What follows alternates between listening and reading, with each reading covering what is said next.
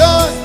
When I sat in a hospital room for 30 days, I didn't know what my life would look like, but he stepped in my life.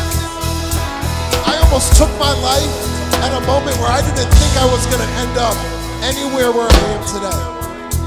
And in that moment, there wasn't money, there wasn't status, there wasn't a certain job, there wasn't a certain relationship that I was in. It was Jesus who stepped in and said, you have a purpose.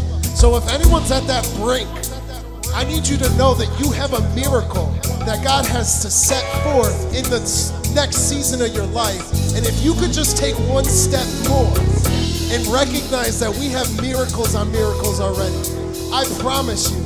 Can we have some fun with this right now? Don't take it for granted. Like when you can see in front of you, when you can walk every step, every move I make, every step